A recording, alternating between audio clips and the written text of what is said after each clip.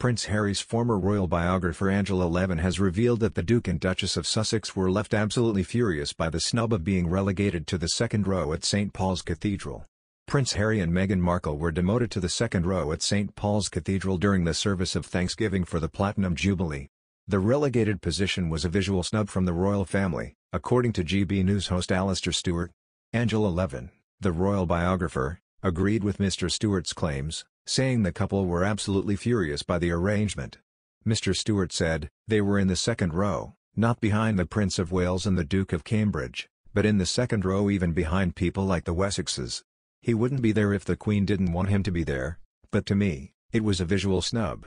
It was not a total snub. They got the proper royal car and they were escorted down the aisle." Ms. Levin said Harry and Meghan were visibly seating by the second row seats. She said, "If you look at Harry's face, I spent a year with him when I did his biography. He wears his expressions and feelings on his face and he was absolutely furious." Co-panelist Norman Baker responded, "Because they were on the second row?" Ms. Levin said, "Yes, they were furious. He was furious he had to get people to move up. He was very angry." So far, the Duke and Duchess of Sussex's return to the UK for the Jubilee celebrations has been notably low-key. Royal aides sought to avoid any frosty interaction between William and Harry after the couples barely acknowledged each other at the Commonwealth Day service in March 2020.